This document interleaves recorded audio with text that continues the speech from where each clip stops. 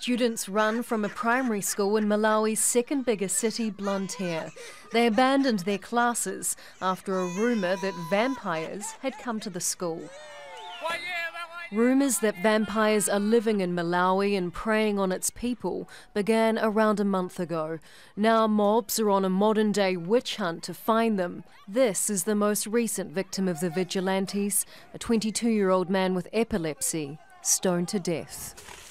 At a small cemetery in the rural district of Malanje, residents gathered to remember two other victims, mother and son Christy and John Paul Namate. My granddaughter was with her son, who was carrying a bag. It had so many pockets, and he was also carrying an inflatable mattress. When the angry villagers saw that and the drinking bottle he was holding, they thought he was a vampire. They started beating him and killed them both. In total, 8 people suspected of being vampires have been murdered since September 16th. Many more Malawians as well as foreigners have been injured.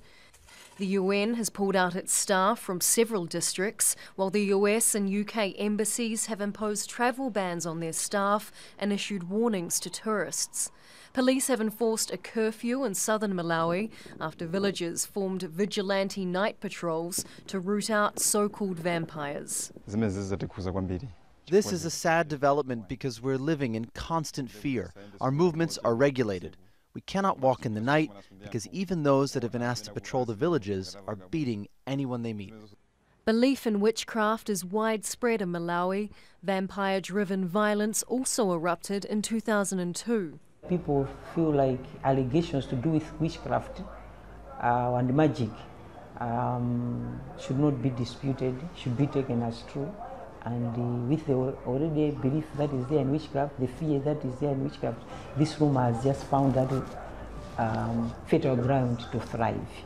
President Peter Mutharika has sent in the Malawi Defence Force to reassure villagers and has asked vampire hunters in places like Mulanje to take suspects to the police instead of killing them.